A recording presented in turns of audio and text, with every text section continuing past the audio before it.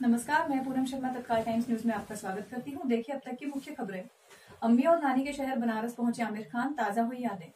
SBI ने दिया ग्राहकों को तोहफा, होम ऑटो लोन पर ब्याज दरों में की कटौती। इंदौर शहर में विकास सचिव बोले, इंदौर और उज्जैन के बीच इतना ट्रैफिक नहीं कि मेट्रो ट्रेन चलाना पड़े।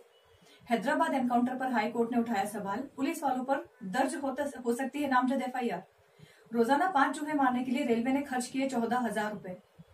उर्वशी रौतेला ने एक नए अंदाज से ढाया कहर, इंटरनेट पर छाया वीडियो।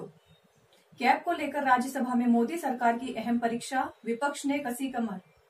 मध्य प्रदेश में मठ और मंदिरों में पुजारी की नियुक्ति के लिए नई नियमावली लाएगी कमलनाथ सरकार।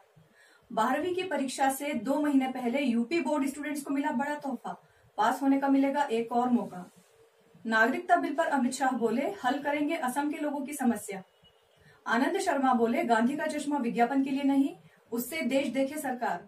अब तक के लिए इतना ही, बने रहिए हमारे साथ। धन्यवाद।